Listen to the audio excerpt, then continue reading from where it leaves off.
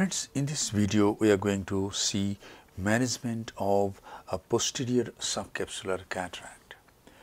The antechamber is filled up with visco after making the main incision, and now a side port is made on the left side of the main incision about 3 clock hours away.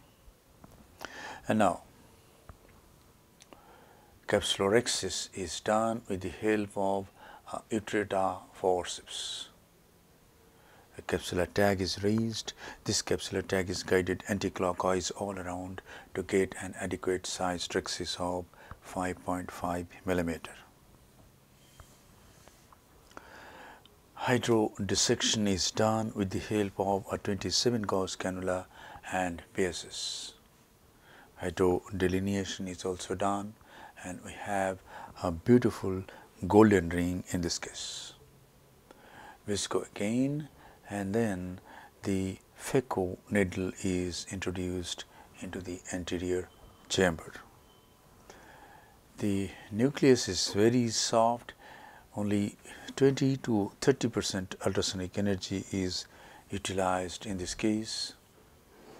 Just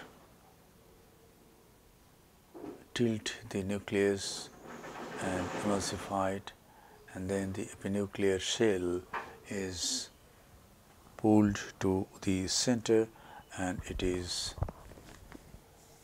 removed. And now the cortex, a part of the cortex has been removed by the phaco needle itself.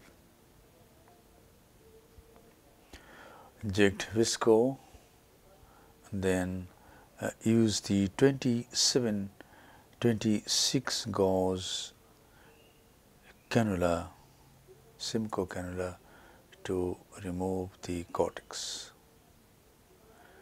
Subincisional cortex is difficult to remove through the main wound, so you go through the side port to remove these subincisional cortex. Now, this is hydropolish.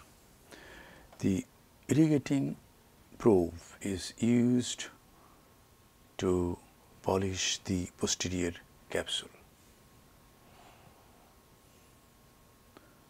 and then hydroimplantation of a single piece monofocal intraocular lens is done in the capsular bag.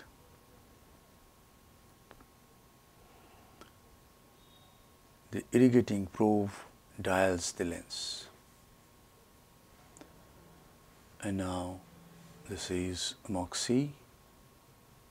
The side port is closed by hydration of corneal stroma.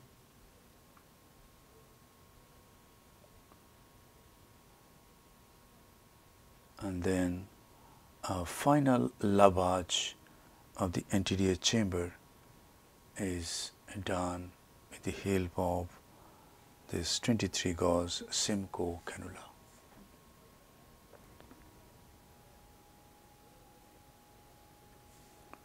Integrity of the wounds are checked and the case is concluded.